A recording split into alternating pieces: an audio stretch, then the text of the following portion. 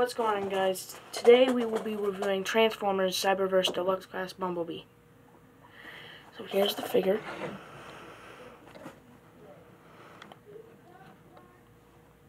Red, black, blue, light blue, yellow, light gray, some more red for the symbol, a little light for the outline of the symbol. There we go. Okay. Here's the gun, the stinger, I should say. A lot of silver, paint, yellow, then the peg to put it on his hand. Okay. The gun, a lot of detail on it. Same thing on the other side. It has a little magazine on it. And you can store it on the back of him as well, or you can peg it on his hand. There's little pegs on each side. He's limboing. Bro, no limbo. It looks like this. I don't know, but if you think that looks good, then it's your toy. You can put it on there if you want. I just think that's stupid looking. I will not store it like that, like ever. I will maybe have him like hold something else, like, or something. But next up, after that, we have a blast effect. And then this is it for all he has. There it is. There's the back, what you peg onto the weapon. It's rubbery. It's rubber. Really stiff rubber. There we go. You can take it and put it on the stinger. That's all it can be put on if you couldn't tell. Look like this. Shooting his sting. Now what this thing does in the show, when someone gets shot, they like freeze. For like a couple, like, it's basically like a stunning weapon, like it stuns them. So now articulation goes as follows. The doors can go like this, go up, go down, basically any type movement. Twist the head all the way around. It can do a little bit of like wiggles. It can go up about that far, down about that far. Focus. Thanks. Okay, there we go. You can move this like this much. You can go all the way around, like so. His arm can go up about that far. His shoulder can go in all the way back, but that's really for transformation purposes. His wrist can twist fully. You can kick up about that far, bend about that far. That's what I'm saying. You can tell his limbs are not very good when it does like this. It will fall over sometimes, like, see? Focus. Once I get you standing.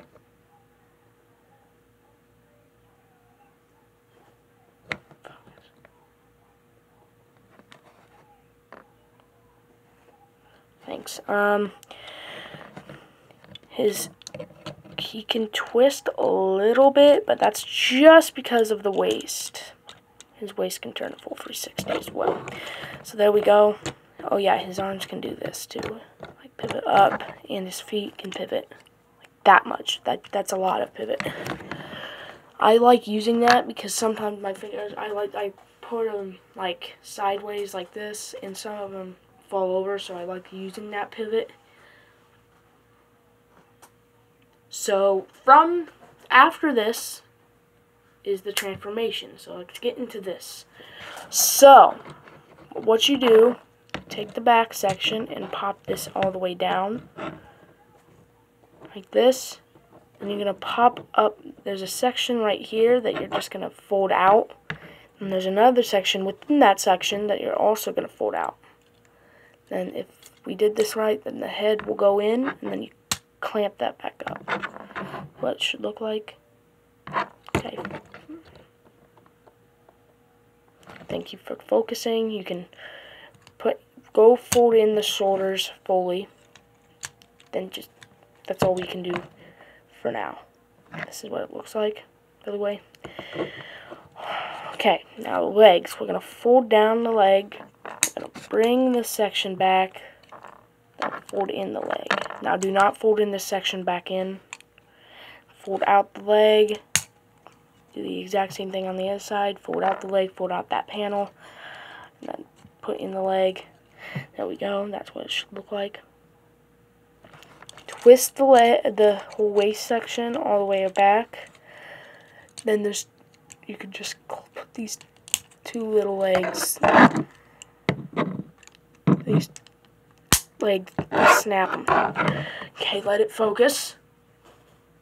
There we go. Okay. Now from here, you can bring in this whole leg section like this, and you can snap it. Let me show you that again. These legs fold in like this, clip in. Then his shoulders go. Wait, we should have done shoulders first. Okay, bring these legs back out. We need to do shoulders first. Wait, this. Okay. Oh yeah, we need to take this section. Right. This is the hardest part. Getting this all aligned. Try this. Okay, there we go. There's a little peg in there that you're just going to line up on each side. You can snap those in. Okay, then bring this section.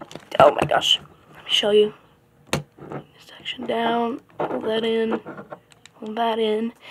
Okay, now you can bring this whole leg section down into that. Like so. Go to the back. Thank you.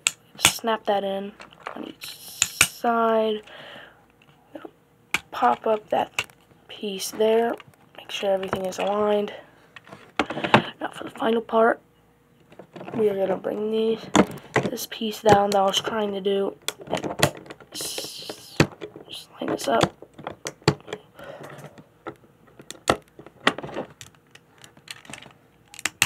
There we go. There's a peg right here.